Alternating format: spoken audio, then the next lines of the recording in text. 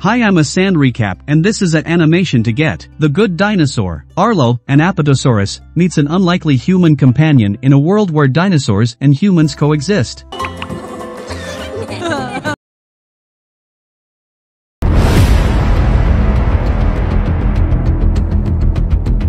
An asteroid left the belt 65 million years ago and sped toward Earth. As soon as it entered the atmosphere, it turned red and sped off, completely missing the planet. Years later, at the foot of 𝐒𝐲𝐧𝐫𝐞 Mountain, two Apatosauruses named Henry and Ida are busy cultivating a field next to a river. When Ida yells, "It's time!" Henry sprays the crops with water from his mouth. She has two small eggs and one large egg in her nest. The smaller eggs hatch first, giving birth to Buck and Libby. Buck hits the large egg with a stick because it continues to not hatch. When the top comes off, they find a tiny dinosaur clinging to the egg inside. Arlo slowly gets out and tries to walk, initially awkwardly falling over. Henry promises that they will all take care of the farm and mountain together as he shows them all. Buck and Libby are helping with the chores at the age of 5. However, Arlo detested feeding the chickens because of his fear. Ida lures him into the coop by wrapping a bucket of corn around his neck. When he frees a chick that was stuck in some weeds, the mother chicken comes up behind him and squawks loudly. Arlo runs into Henry's corn storage silo in fear. He uses a boulder to close the door,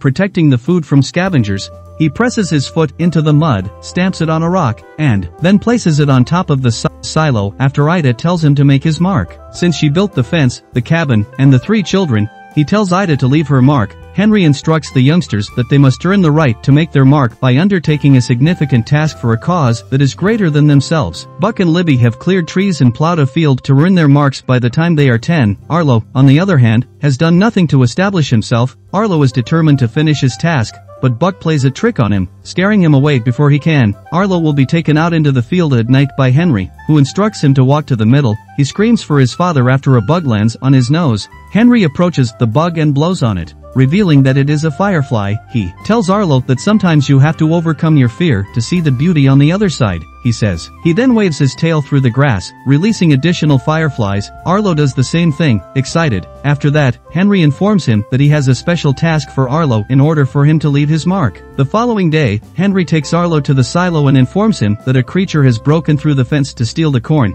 He shows Arlo how to set a trap using a rope, a net, and an ear of corn on the ground as bait before telling Arlo that his job is to catch it. He demonstrates to Arlo by smashing a pumpkin with a mallet, promising that he will be able to leave his mark. Arlo later hears the trap sound. He approaches with the mallet and observes a human child who is entrapped and choking on the net around his neck. Arlo lets the boy go after he lets out a sigh, but the boy approaches him and sniffs around. Arlo steps back, trips over a rock, and screams as he does so. The boy runs away, startled, as Henry comes over. Henry yells at Arlo for letting the boy go when he sees the boy running away. Arlo is invited to join Henry as he follows the boy's tracks. It started to rain at that point. Arlo is worried that they will get lost, but Henry tells him that he can get home as long as he finds the river. Arlo is informed by Henry that they must move quickly because the boy's tracks are being washed away by the rain. Arlo slips and falls in the mud as thunder and lightning crackle all around them. He is advised to return home by Henry. The river overflows just then due to a landslide. Before being swept away, Henry uses his strength to push Arlo to safety. Ida and the kids have a hard time keeping up with the chores now that Henry is gone. For the winter, Arlo brings corn into the silo, but he finds the boy eating it. Arlo pursues him and takes an ear of corn out of his mouth. Arlo falls into the river and cries out for help as they fight, but no one hears him. Arlo falls unconscious after hitting his head on a large rock as he plunges down the river. He discovers that he is a long way from home when he wakes up lying on a sandbar. He sees the boy at the top of a cliff and all he can hear is the boy howling. The boy jumps on Arlo's face after watching as he awkwardly climbs the cliff.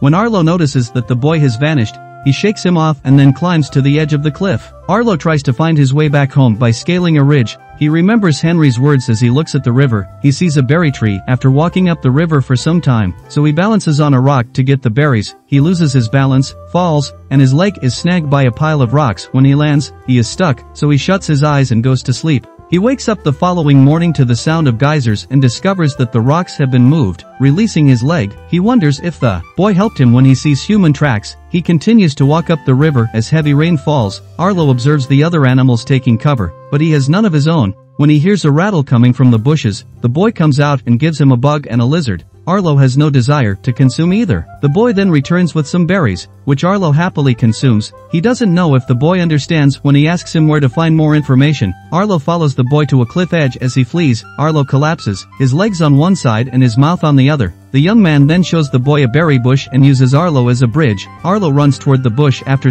throwing himself to the other side. Arlo is attacked by a snake as soon as it emerges. The boy begins to gnaw on the snake's skin. After grabbing its tail, Arlo realizes that the boy saved him as the snake moves on. When Arlo hears a voice saying hello, the boy and Arlo are walking up the river together. He sees a styracosaurus with big horns. As he looks around, Forest Woodbush is his name. He claims that the numerous small creatures perched on the horns are there to safeguard him.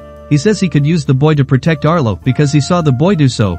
Forrest inquires about the boy's name after Arlo informs him that the boy is with him. Arlo responds that he is unsure, and Forrest responds, "I name him, I keep him." They both begin calling each other names, but there is no response. "Spot," yells Arlo, and the boy raises an eyebrow at him. "Spot, come here." The young man approaches Arlo. While he is returning to Clawtooth Mountain, Forrest advises him not to lose Spot. They hear a squeak as they walk back and see a gopher emerging from a hole. Spot makes an attempt to strike, but the animal quickly retreats. Spot blows through the hole with his mouth, causing a gopher to emerge and then return. Arlo does the same thing, which causes additional gophers to emerge. Arlo and Spot ran for safety when the gophers bit Arlo, making him unhappy. They end up on a ledge high above the river. Arlo is bitten by yet another gopher, and he falls into the river. Spot dives in after him to show him how to swim as he struggles to stay afloat. Arlo follows Spot's lead and swims to shore with him. Arlo tries to shake off the leeches after realizing they cover his body. Spot aids in the removal of the obstinate ones. They keep walking until they come across some fruit, which they both eat whole. After that, realizing that the fruit contains something, they begin to hallucinate. They both fall asleep, exhausted. They walk through a meadow. When they get up at night, fireflies appear as Arlo waves his tail through the grass. Spot tries to grab one of them, but he only manages to hold onto one. Spot releases it after Arlo blows on it, causing it to glow. Spot tilts his head in disbelief when Arlo says that he misses his family. Arlo breaks some sticks into shapes of dinosaurs, saying that one of them is himself. The others are Buck and Libby, Mama and Papa, and Mama and Papa. After that, he refers to them as his family and draws a circle around them. Spot grabs some sticks and draws a circle around 3 human figures. He hears from Arlo that's his family. Spot covers 2 figures with dirt and places them flat on the ground. With Papa, Arlo does the same thing. They howl sadly at the moon together. When a severe storm strikes them the following day, they resume their walk up the river. Spot follows Arlo as he curls up under a fallen tree. Arlo climbs out at the end to see destruction everywhere and realizes he is unable to locate the river. He sees a search and rescue team of pterodactyls flying in formation in the sky. Spot flees and hides when Arlo calls out to them. Arlo is greeted upon landing by cold front. Arlo forms a ball over Spot while wedged between the pterodactyls and the T-Rexes, which are now charging. The T-Rexes suddenly attack the pterodactyls and drive them away before approaching Arlo. The T-Rexes help him up, introducing themselves as Ramsey, a girl, and Nash, her brother. Despite his fearful frozen state, Arlo observes the enormous scar on the face of their father, Butch. As he approaches, Arlo asks Butch for help getting home, but he tells him that they don't have time to help because they're looking for their longhorn herd. Arlo makes the offer that if he helps Spot get back home, he will let Spot sniff out the herd. Spot is able to locate their tracks, but feathers on the ground suggest that rustlers have taken the herd. They locate the herd grazing in a nearby field. After following the tracks, Butch tells Arlo to stand on a rock near the herd, scream, and then stop when the rustlers charge at him. Knowing that the rustlers are waiting, Arlo and Spot make their way to the rock tremblingly. He makes an effort to scream, but his fear stops him. He yells in pain as Spot chomps on his leg. Arlo is approached by 3 raptors as they rustle through the grass. They tell him he's trespassing, and they kill people who are trespassing. The T-Rexes fight off a raptor that tries to attack them. When Butch hits a raptor in the head,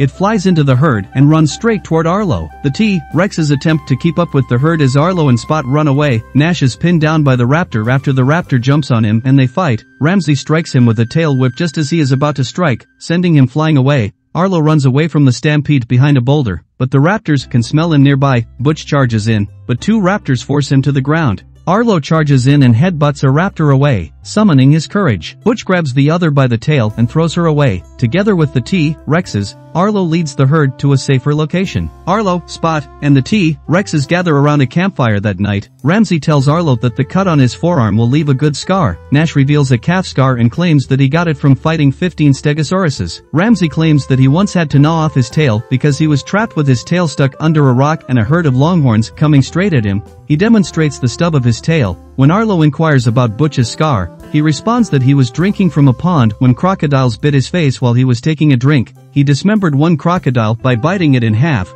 whipped it with his tail, and then drowned another in his own blood. He then shows off a crocodile tooth in his jaw when he opens his mouth. Arlo asserts that his papa was not afraid of anything and is done with being afraid. When the crocodiles attacked him, Butch says he was scared, and that fear can show you what you're made of. Arlo tells them he needs to get home to prepare winter food just as the first snow falls. The next morning, the T-Rexes herd the longhorns, and when a group of them splits up, Arlo runs ahead and uses his tail to break off a tree to bring them back together. Arlo sees the summits of Clawtooth Mountain as he climbs a slope, and the T-Rexes bid him farewell. Spot joins Arlo when he gets close to home and lets out a happy howl. They hear a second-person howl suddenly. Arlo picks Spot up because he can't bear to think about losing her, so he walks back to the river. Arlo's feet become entangled in the mud as a storm approaches. He sees the pterodactyls flying around when he looks up. Thunderclap grabs Spot with his talons as they fly in and use their wings to attack Arlo. Arlo tries to back away as the other two approach, but he loses his balance in the mud and slides into the brambles below. When he tries to break free, the brambles cling to him. The pterodactyls follow Spot and Thunderclap. Unable to reach Arlo, Arlo tries to escape one more time, but a loose rock knocks him unconscious and hits him in the head. Spot howls back when Arlo climbs the mountain and howls for him. Pterodactyls surround Spot as he observes him inside a tree hollow. They attempt to free Spot by hitting the tree. Arlo rushes in and slams a pterodactyl into the river with his head. Arlo is lifted into the air by Thunderclap and the others, and Spot howls from the tree. Spot goes deeper into the tree when Thunderclap flies down to him. Arlo hits a tree while still in the air, causing it to fall and land on the pterodactyls. Another pterodactyl approaches Arlo as he falls to the ground. Arlo flings a tree into the pterodactyl with his tail, knocking it into the water. Arlo runs up and lets out a loud roar when he sees Thunderclap still attacking Spot, scaring Thunderclap away. Spot's tree is swept away when a flash flood approaches. Arlo makes an attempt to save him, but he can't get close enough. Arlo is thrown into the river by falling debris caused by the flood. He sees Spot unconscious inside the sinking tree as he struggles to swim. After hearing a waterfall ahead, Arlo swims to him. He wraps himself around Spot when he reaches her, and they both fall over the edge. Spot opens his eyes as Arlo lifts him out of the water at the bottom. Arlo relaxes by putting his head down and exhaling. They continue their journey home the following day when they hear a man's howl. He is joined on the hill by a woman and two children. They observe. Spot leaps off his back as Arlo slowly approaches. The family gathers around the father as he rubs Spot's hair and sniffs him. Ready to continue, Spot jumps on Arlo's back, but Arlo pushes him away. Spot comprehends when Arlo draws a circle on the ground all around them. Arlo waves goodbye to Spot with a hug. The farm in the distance with the harvest still on the ground is visible as Arlo walks the remainder of the way alone. Mama, Buck, and Libby were worn out but continued to work. Mama raises her head to see Arlo approaching. Arlo. They all rush up to him and give her a hug as she cries. Arlo's and Papa's mud footprints are right next to each other at the top of the silo. Arlo was at home after completing a significant act for a greater cause.